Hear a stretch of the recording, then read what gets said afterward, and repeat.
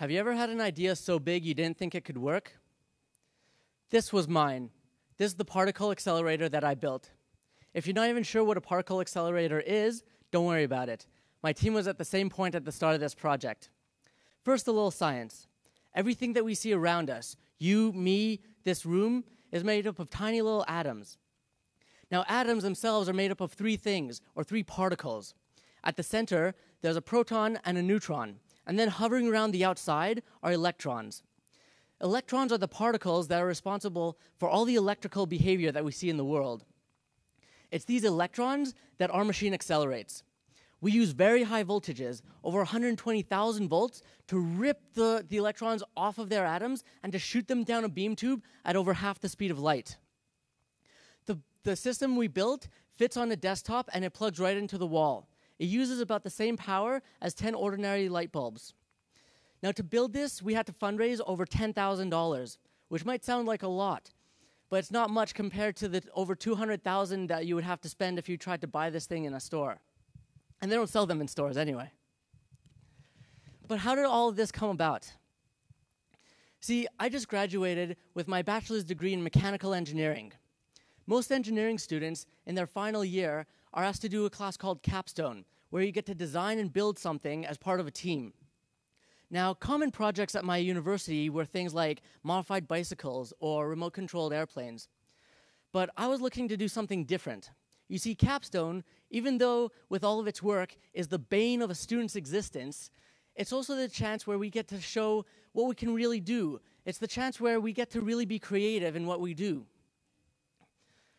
As a student, you get into engineering because you love to build things, and you love to build them bigger and better than anyone who's come before you. It's what drives progress, and capstone's no exception. I was looking for a project that I could really be proud of. So about a month before school started, a friend of mine approached me with this idea, this project of building a linear particle accelerator. Now, I knew a little bit about accelerators, but I in no way thought that we could ever build one that would work. This project completely consumed my life for over 8 months. It pushed and challenged me in ways that I didn't think possible. But I'm happy to report that in the end, and much to everyone's surprise, including my own, I think, we managed to turn on a working particle accelerator. Not only that, but we did it on budget and 3 weeks ahead of schedule. But I've got to tell you, the first time we flicked that switch, we had no idea what to expect. There were so many unknowns, so many uncertainties along the way, we just couldn't have any idea what would happen. But when we realized that it was working, that what we had built was actually doing what it was supposed to, the feeling that came over me was just indescribable. I was overjoyed. I must have been jumping up and down, screaming for about 20 minutes before my teammate finally calmed me down. It was just an amazing feeling to know that we had actually done this. We had built a particle accelerator. So this project was tough, and it taught me a lot along the way. But what I learned didn't have anything to do with physics. Instead, this project was all about taking on a seemingly impossible task and then making it happen. It's my hope that the lessons I learned can be applied to any overly ambitious project that any one of you may have, from writing a novel to helping save the environment. These are my 7 tips for building your next particle accelerator, whatever that may mean to you. Tip number 1, know what you're getting into and make sure that you love it. When it's a project this big, make sure you do your research.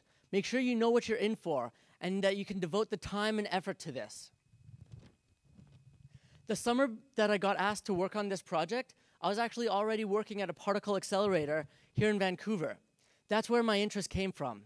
Every day I walked into work past multi-million-dollar science experiments that were testing the frontiers of what we know about the universe. I stood in awe of these giant machines and all of the knowledge and ingenuity that had gone into building them. I wanted to share in that, at least a little bit. But I also knew how much work it would be. That's why at first, I was hesitant about even taking the project on. But in the end, it was something I love. I love science, I love physics, I love pushing boundaries, and I love learning new things. That's what made me take this project. Here's a picture of me at CERN. It's pretty sweet. I love it. The point is, When you're taking on a massive project like this, you have to make sure that it's something that you love. Because when you've just spent 16 hours in a computer room getting nowhere fast, you're going to need something to hold on to. Tip number 2, get to know the right people. You've heard the expression, it's all about who you know. Well, what they don't tell you is that you can work this to your advantage. In your project, you're going to need help. You're going to need advice. You may just need someone to bounce ideas off of. Those people exist. You have to go out there and you have to find them. We went to everyone for our project. Here's just a partial list of some of the people who donated anything from time and expertise to spare parts. But don't make the mistake of going to people with your problems. Instead, go to them with your idea. This idea of yours is something that you love and that you're passionate about. Share that with other people. Talk to them about it. Get them involved. The key is to find the right people and then make sure that they care just as much about your project as you do. Get to know the right people. In my case, I knew that I was going to need help with the physics. The problem was that the physics department at my university was on a campus half an hour away. My solution was to take an extra class. I took a physics lab that forced me to trek out there twice a week. But in doing so, I got to know 2 lab technicians who were absolutely instrumental in the success of this project. They offered me advice. They lent me thousands of dollars worth of lab equipment, no questions asked. But more than that, they cared about the project. As a matter of fact, I remember one day when I was at my wit's end, I was ready to quit. I didn't know what to do. One of the lab technicians told me that I couldn't quit. The project had come too far. Quitting just wasn't an option. I swear, I think he wanted to see the project succeed even more than I did.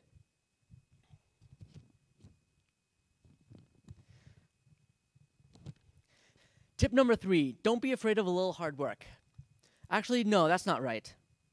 What I mean to say is, don't be afraid of a ridiculous amount of really hard work. If you're going to accomplish something new, something amazing, something that's never been done before, you better be ready to work a lot harder than anyone else who has come before you.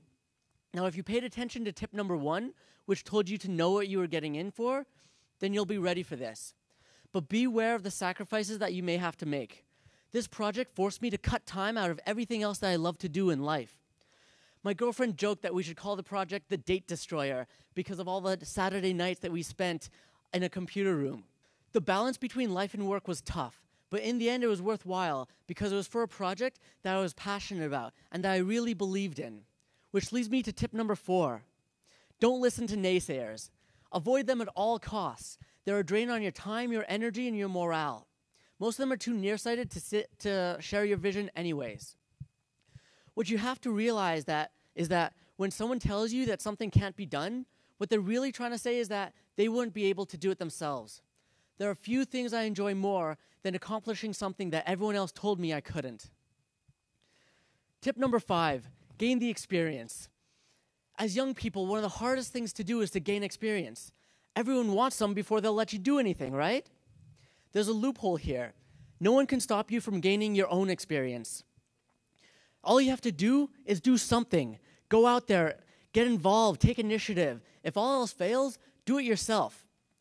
The experience I needed for this particle accelerator can be traced back to this skateboard. Years ago, I wanted to learn how to ride, so I built a skateboard out of an old street sign that I found. I love this skateboard. I still ride it to this day. So next, when I wanted to learn how to play guitar, guess what I did? I built one out of an old street sign. Now, the guitar sounds awful, but I rigged up all of the pickups and amplifiers myself, which taught me enough about electricity and electronics to build this guy. Now, by this time, I was getting really interested in electricity. I was also working at a science summer camp, and they were looking for a really cool demonstration that involved electricity. So that's when I decided to build this. It's a 9,000-volt Jacob's ladder that turns air into plasma. Now, the actual construction of this only took about a day, but I had to do 2 weeks of solid research to make sure that I was safe enough to be able to work in a summer camp. Next came the accelerator. That design called for over 120,000 volts that could be operated safely.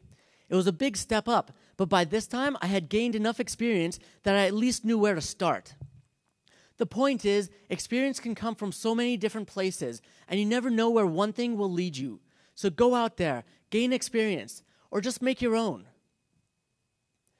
Tip number 6, discuss, plan, and then act. When people have big ideas, most of them are really good at discussing it. They'll talk to their friends and family, get outside perspectives, and really look at their idea from all angles. And that's great. People who are really dedicated to their big idea will plan. They'll figure out what they need to do and how to do it. And that's really important. But the vital step is the action. That's also the step that so many people don't get to because it's the scariest part too. But it's the action that'll transform your idea into reality. My group had a lot of tough deadlines that absolutely forced us to act. Oftentimes, before we were 100% sure of ourselves or our designs. But you know what? That's okay. Because if we had waited until we were completely sure of our designs before we did anything, then this project would still be on the drawing board. Our solution was to always have a plan B. As a matter of fact, we usually had a plan C, D, E, F, and G as well. We weren't sure that any one of these plans was going to work, but we were banking on the fact that at least one of them would. When you're doing something new, something that hasn't been done before, there will be a lot of uncertainties. You have to push through them. Sometimes it takes a leap of faith. I'm here to tell you to take that jump. Just make sure you have a backup. And tip number 7, follow through to the end. Nothing great has ever been accomplished by people who gave up. I know things may be tough, but the only way to make them easier is to work at them. And if you succeed, great. And if you don't succeed, that's great too, because you'll have built up the experience you'll need to make the next project work. My team and I were lucky. It was tough, but we worked really hard, and we managed to create the first working particle accelerator built by undergraduates in Canada. But what I really gained from this project was the experience. It taught me so much, some of which I've tried to share with you here today. It's my hope that I've given you some tips that will help you build your particle accelerator, whatever that may be. Thank you.